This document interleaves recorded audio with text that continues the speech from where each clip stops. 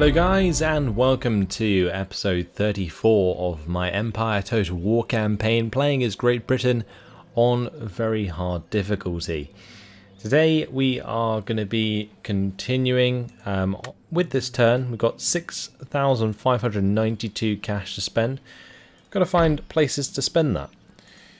So, over at Amsterdam and Brussels, I'm very tempted to send a few troops over to Paris, because we do see that the Savoy is on the way with a small amount of forces, but enough probably to take Paris if I leave it undefended. So I think what I'm going to do here is not only recruit into Paris itself with maybe just one unit, but I'm also going to bring a unit out of Brussels and head them into Paris as well. So that's the first thing I'm going to do, just make sure that that is more safe.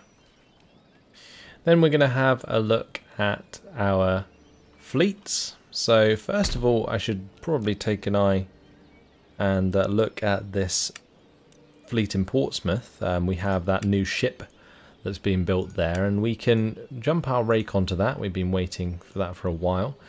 And I think I'm going to use this ship to take out this French Navy, since it has been stopping our other ships here from doing what they need to. So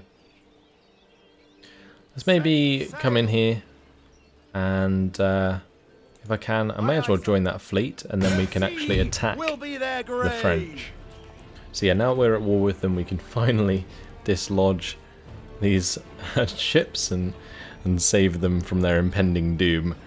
It's a shame really, because I'm sure Pippin Inglis here and Lance Carnot became best friends in the time that we were at peace, but now it's time to go to war again, so off we go into the water. Now I'm probably not going to take too long doing this, just because I believe we have another naval battle lined up with the French in the Caribbean, so this will be pretty quick. I'm going to keep my 5th rate and Indiaman out of the way, and then we're just going to have my 4th rate go ahead and deal with their ships. So off we go, nice and close already. Speed things up. Beautiful.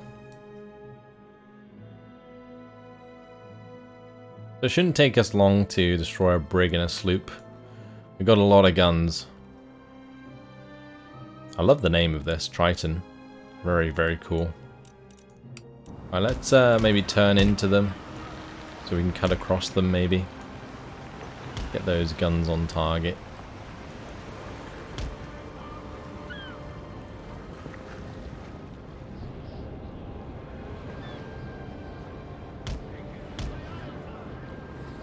There we go. Beautiful.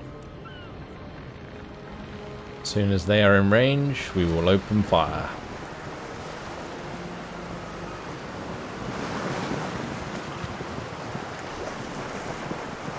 A brand new ship out of Portsmouth. Going to be firing away there. Absolutely demolished the guns on that brig. Wow. Crazy. They managed to fire back at us with some firepower there, but we've destroyed a solid 9 of those guns. Keep up the speed with the sails here. Trouble is, we're now going against the wind, which is awkward. That brig managing to load faster than my men, at least. All good. Just speed things up, allow that engagement to continue.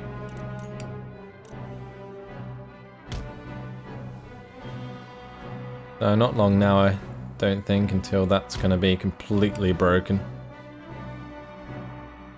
Oh, they actually just sunk. Well, there's that, I guess. Don't know where that sloop's going.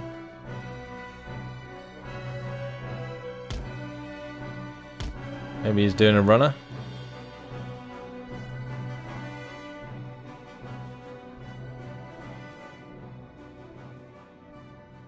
Oh, that was a broadside.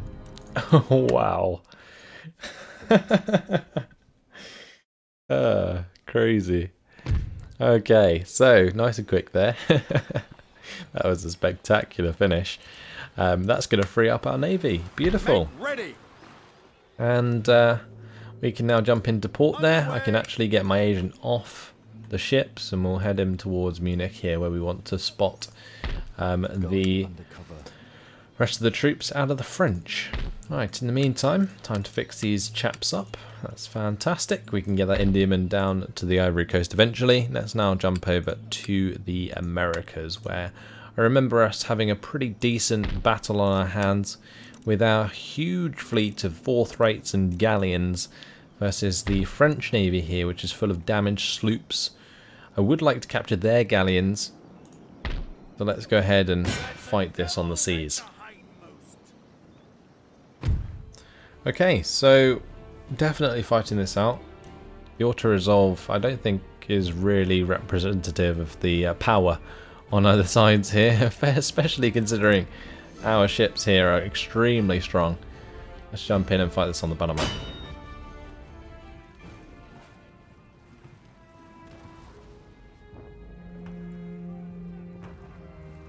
So we're probably just going to keep like a standard formation, I think, and just go at them with our big guns.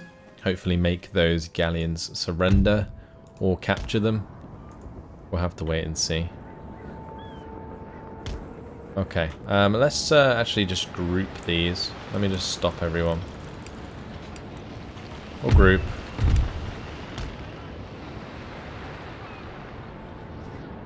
Not quite sure about what's going on here.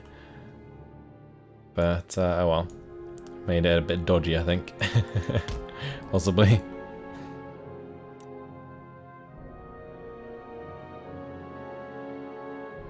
I'm a little bit worried about how we're going to engage. It seems as though this ship is getting ahead of the rest. I may have to micromanage these.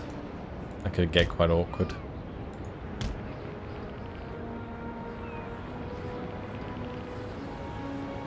Just gonna try and keep my guns on target where I can. A race-built galleon's getting ahead of their ships, actually. Not gonna stop my 5th rate from firing, though.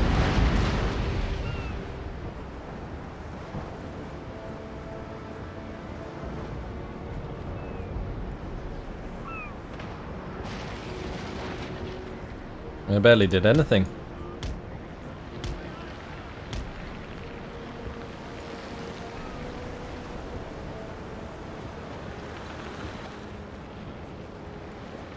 Surprised this 4th rate hasn't opened up, honestly.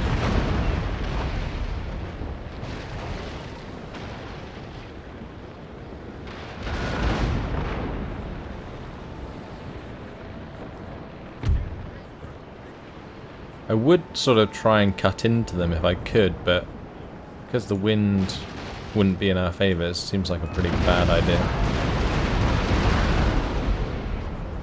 Oh, that sloop is wrecked.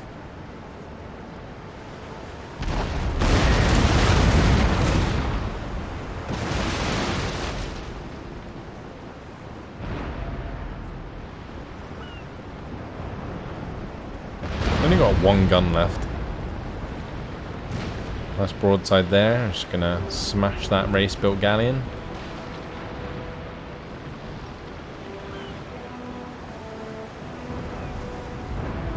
Seems as though my flagship actually will be taking the brunt of the fire from all of these ships.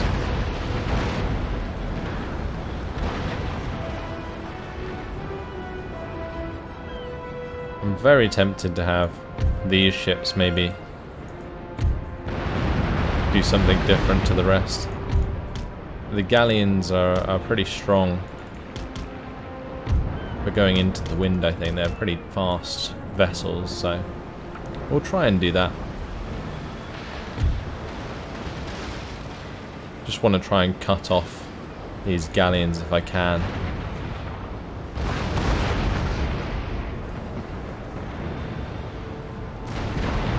That race-built galleon is currently routing.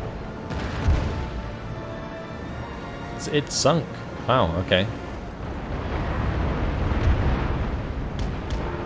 Right, let's turn back in a bit here. I want to try and take on these galleons if I can. The sloops aren't really an issue. Our ships are going to completely outmatch their sloops. And we've already sunk, what, 3 ships? Oh, really nice volley there. Smashed that galleon. Perfect.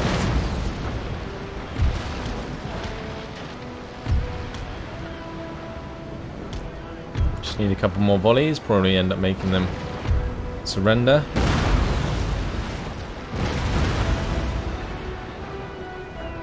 Oh wow, got a kill on there against that sloop.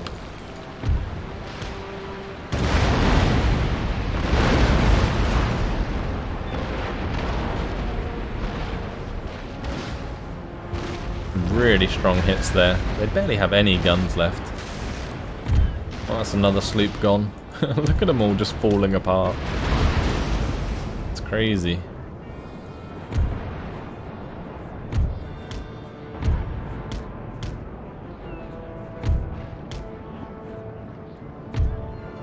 Just gonna hope these galleons do the job.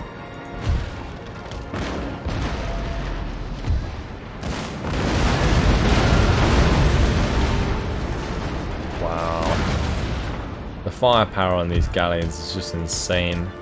I don't know why it just seems so much more than the 5th rates and the 4th rates. Because it really is a lot more. Oh, those guys are routing. I really want them to surrender, ideally. Because then I can capture them.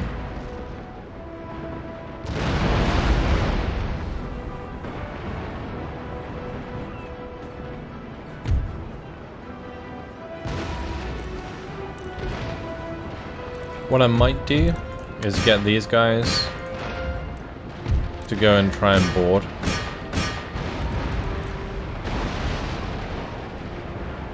I think that's pretty much the battle won, isn't it?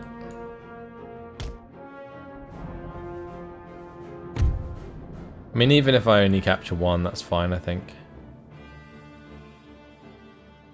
I'm going to continue for now.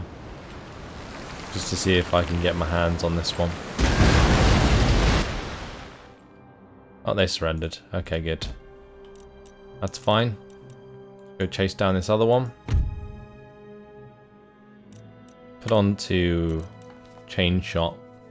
Because then as we're chasing, we will be able to fire into their sails. Assuming we catch up.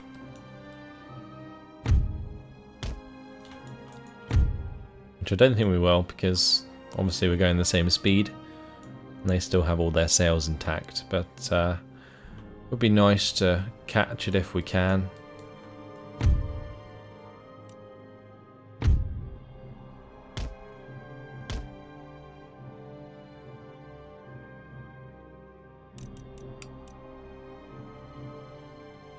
Not sure we're going to.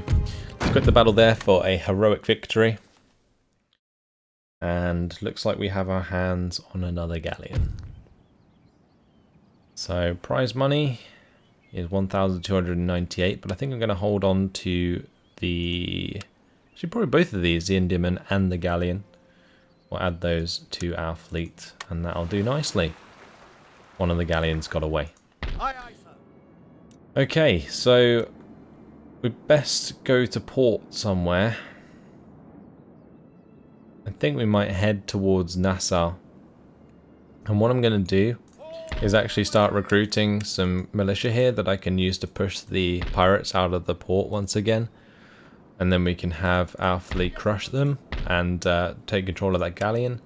And then we can fix up there as well. We've got 3,300 left to spend. Let's jump into our lists. See what we have to do. So at Amsterdam, I think next term we replenish, don't we? So that's what we're waiting for. So we'll just leave them there. At Paris, we're absolutely fine. At Königsberg, I feel like we should probably get some more troops here, since I do want to kill off Courland eventually. So let's go for another line infantry, and I'm also going to look at getting myself a new general. Let's go ahead and do that. Shakily Burgess, or Burgess. Yeah, okay, cool. That'll have to do. That's going to free up these pikemen as well, so when we fully replenish them, they can be pure melee forces rather than me having to hold them back because they have command in them. Michael McDowell here we will end up getting rid of if we don't need him anymore, but I think at the moment just sort of dealing with the public order quite nicely. Up in Moose Factory we're waiting for this building to finish, then we're likely going to be able to move out those troops, so they are staying where they are. At Caracas we already moved out Christian Hogarth, didn't we? And Kevin McDowell, he's continuing back towards Boston, so let's get that done. And at Madrid we are still under siege, so eventually we're going to have to push out, but for now we're fine. Dennis York is staying in Brussels. Okay, back to our fleets. I feel like Edward Russell here should probably stay in the Americas, since we're only at war really with the French, and the Spanish would destroy that fleet. So yeah, I think what we're going to do is occupy the French port up here, try and stop the French from making any more fleets. I can also look into taking this province. I think it might be a nice idea. Maybe we could do that with some of the forces of Kevin McDowell. Or we could just recruit some new forces up here at Fort Nashwack. Like a couple of Hessian line infantry or something. And then just jump them onto boats to go and take that, because it's pretty undefended. There's no walls there as well, which is nice. It's quite simply just 2 firelock armed citizenry defending that. In terms of our agents, well, let's have a look what Colonel Francis Charteris finds. Stealth is my shield. So Yankton, the army is actually pretty small. That's interesting, because I might, after I take York Factory, be able to just wander down into the Plains Nation territory and just take that. Alright, let's carry on. A Protestant missionary is going to carry on towards York Factory. And that's everything done. Let's have a quick check of our technology. I'm not entirely sure what we're working on here. So we have naval architecture advances underway at Orleans. We've got turns at Utrecht, which is going to increase the bonus town wealth from textile industry. And then we have the condensed marching, I think this is, which is going to enable the recruitment of Royal Welsh Fusiliers. Awesome. Also gives us improved campaign map movement speed, which is nice. Brilliant. So that is more or less everything done, right? We have 1,000 left to spend. Is there any buildings that I've missed? I'm not sure there is. I could maybe start rebuilding stuff around Königsberg, but probably not a good idea until we've dealt with Courland. What about over in the Americas? Because we do have new towns popping up all the time.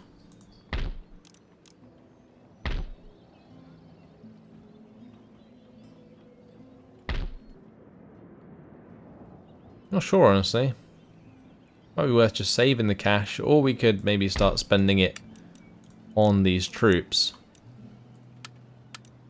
But then if we're going to recruit, we may as well do it at Boston, right? Because that will only take 1 turn. Now it's going to take, I think, 2 turns for this fleet to get down to Boston. So I think I can wait till next turn to recruit those. I'm just going to hold on to the cash, because we're getting slightly less income this turn anyway. Alright. That's everything done then. Let's move on to the next turn.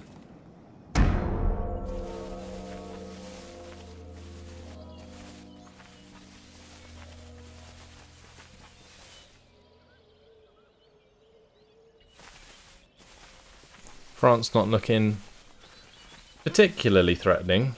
I was kind of expecting them there to come at me with all of those armies, but it seems they held back, just coming at me with one of them.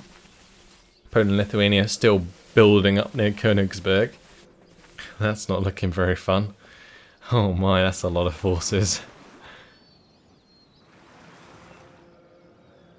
Imagine if we actually have to defend against that. I'm going to regret taking Königsberg for this entire campaign. Oh well, once we get our economy sorted, it's already kind of sorted, but once we get it fully sorted, then things will definitely look a lot better towards our wars in Europe at least.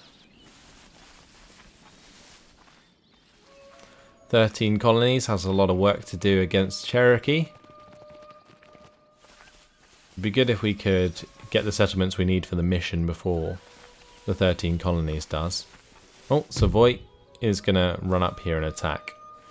Okay, so this is kind of what I expected to happen, which is why I shifted over one of the line infantry.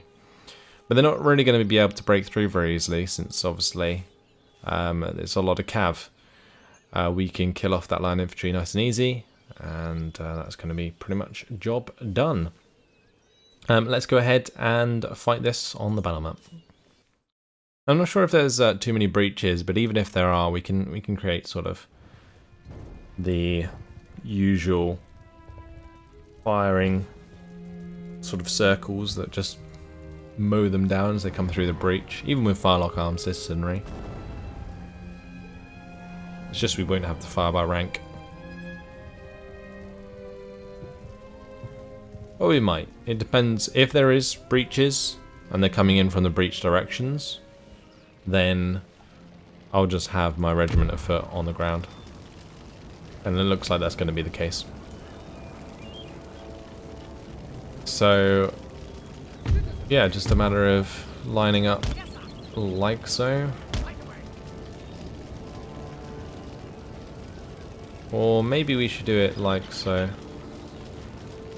And then have Firelock's armed citizenry take the brunt.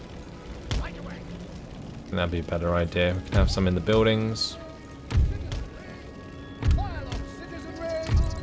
I think we're going to have a couple here. And a couple here. Okay, what do we have left? Because there is one more breach. We got these forces, haven't we?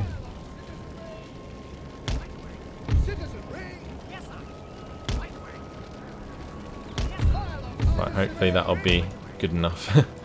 Let's set in the deployment. They're coming from this direction. We'll speed it up.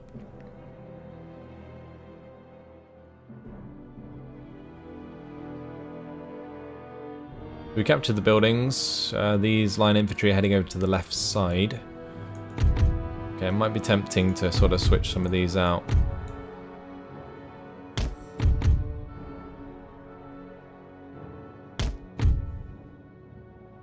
Like this.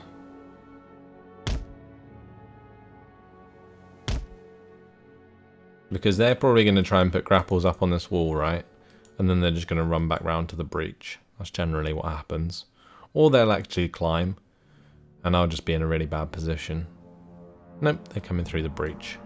As expected.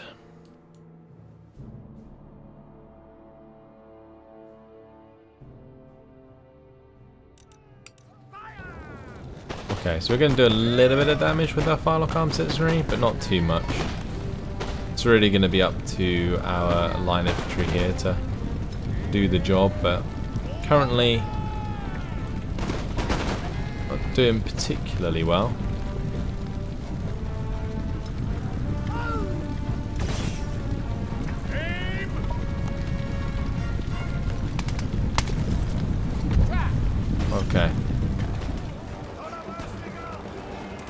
So Savoy finally engaging with British troops after all this time. Probably not going to end well for them, honestly.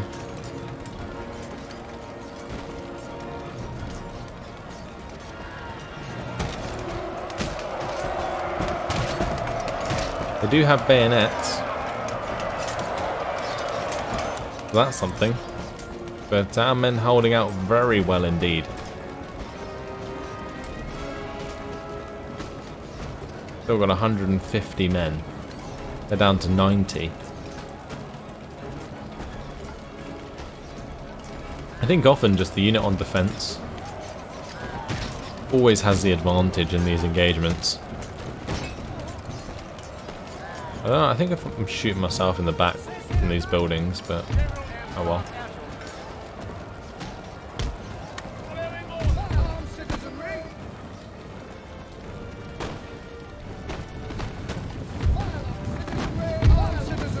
Those guys just like gonna beat them to death.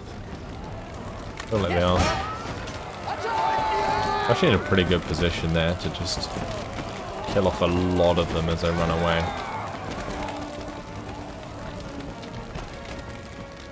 Wow. What a beatdown that was. Okay, time to speed things up. Are they gonna come at me with those horsemen? I feel like I could maybe move my line infantry out here.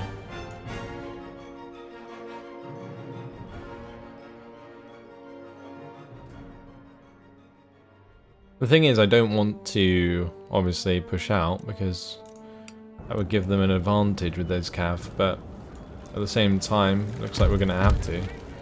So let's just bring out the Firelock Armed Citizenry. I'll have my general behind and we'll just speed things up.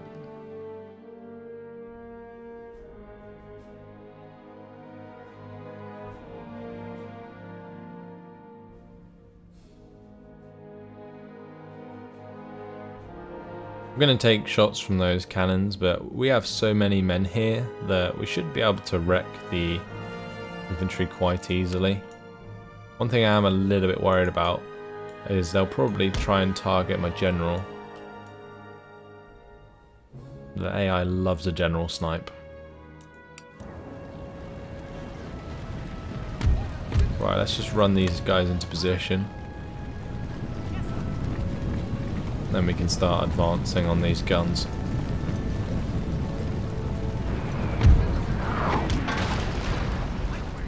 I might split them in two, honestly.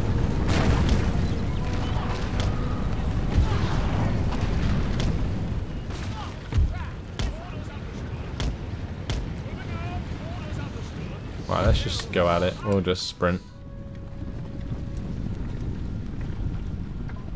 Definitely focusing my line infantry.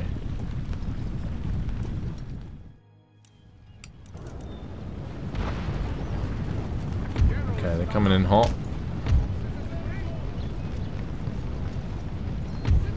I think.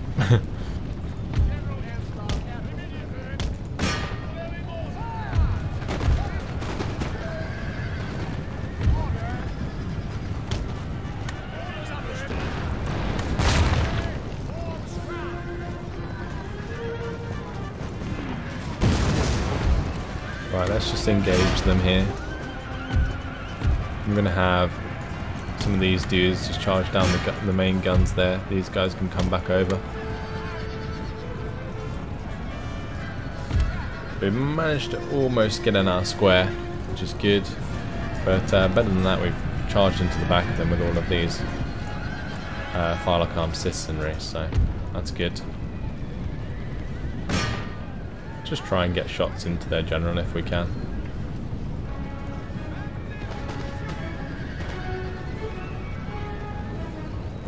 It's really cheeky, but it's worth doing. Right, one of my Firelock Armed Citizenry is suffering a little bit there, but done quite a lot of damage. Those cannon shots are actually pretty much in our favour.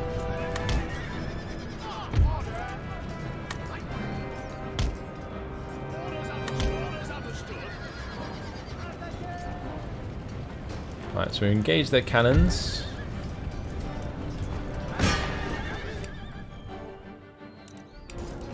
Go try and shoot as many of those horsemen as we can.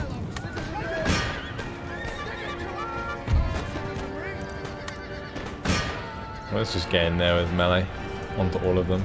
I'm surprised my Firelock Arm Citizenry just routing like pretty much instantly.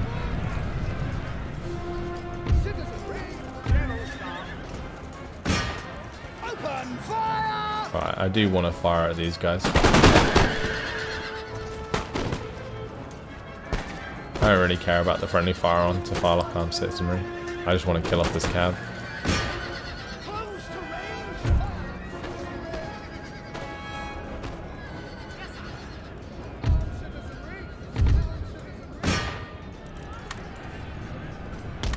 Alright, these Firelock Arm Citizenry can come back. That's interesting, because usually you can't turn off the melee mode once you put them onto melee mode, but in this case I could.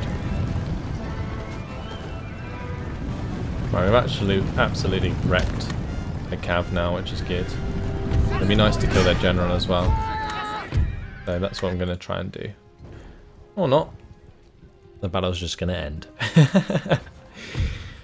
Well, victory nonetheless, and that's good stuff. Forces back Savoy. Hopefully they will think again before coming towards Paris. Cherokee not going to be up to much. Maybe raiding a port there.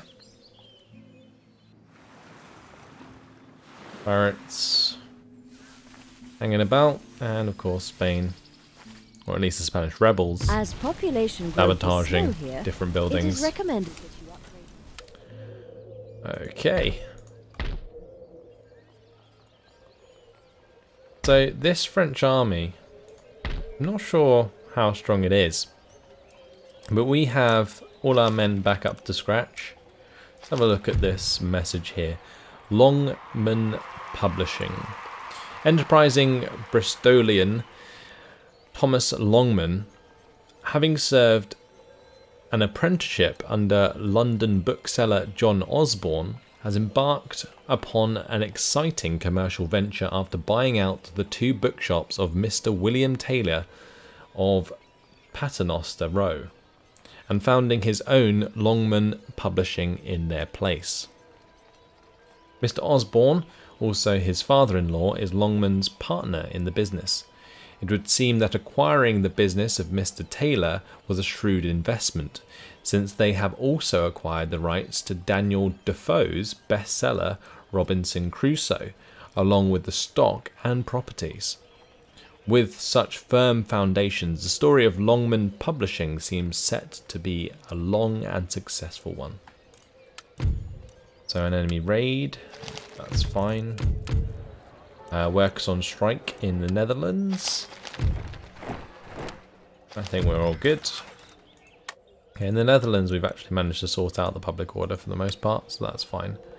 But I definitely do need to sort of bolster up these armies. So that's what I'm going to do with my cash in this turn. But unfortunately, guys, it has been my time. So yeah, next time we'll just sort of increase the size of the armies in Europe with all of this cash that we have coming in. We'll look at possibly breaking out of the siege at Madrid, because we can't really allow the rebels to back up the Spanish army, otherwise things are going to get pretty difficult there. So we'll look into that, and I'll also of course look into more naval engagements in the Caribbean to deal with the pirates.